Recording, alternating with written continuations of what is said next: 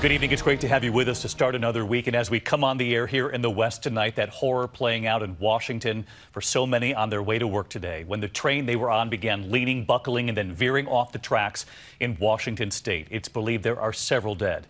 This was the first time they were trying out the train on this route. 13 cars derailing just after a curve of the tracks, several of them falling onto Interstate 5 below, triggering a scramble to get everyone out.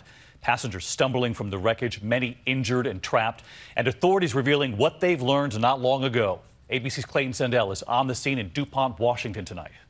Oh my God. What was supposed to be a celebration, the first run of newer, faster train service, tonight is a tragedy of twisted metal with multiple passengers dead. Oh my God, that train is derailed. Train derailment over the freeway, multiple patients. Amtrak train 501 left Seattle just after 6 a.m. heading toward Portland. 86 passengers and crew on board. At 7:30, passenger Chris Carnes tweeting, "Wow, this train is fast. We are passing traffic on I-5."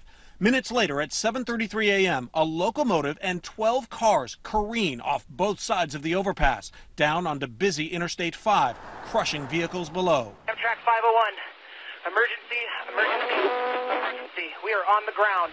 The conductor radioing for help. Hey guys, what happened? We were coming around the corner to take the bridge over I-5 there, right north into Squally, and we went on the ground. Is everybody okay? I'm still figuring that out. We got cars everywhere and down onto the highway. As soon as I know exactly where all my train is, I'll let you know.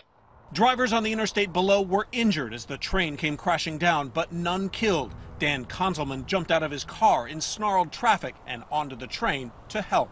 We climbed underneath the train as best we could, and there was people with half their bodies pinned who couldn't move, and were in a lot of pain. A lot of them were screaming and moaning, but there's nothing we could do to help them really.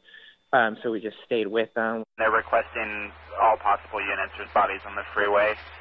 When we got to the scene, it was obvious that there were some fatalities and there were a lot of injuries.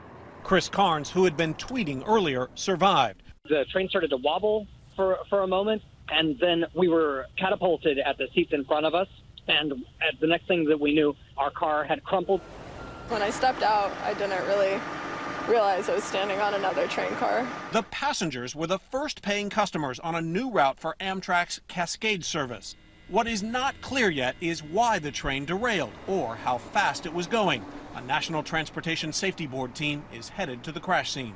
And Clayton Sandell with us live tonight from Washington. And Clayton, as you just reported there a moment ago, this was a brand new route using these tracks for passengers for the first time. Officials had expressed concern about it before they launched it.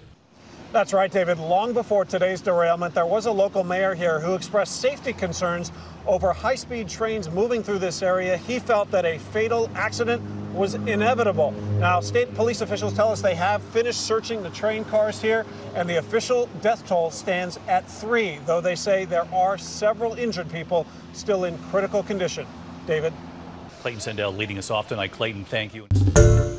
Hi, everyone. George Stephanopoulos here. Thanks for checking out the ABC News YouTube channel. If you'd like to get more videos, show highlights, and watch live event coverage, click on the right over here to subscribe to our channel. And don't forget to download the ABC News app for breaking news alerts. Thanks for watching.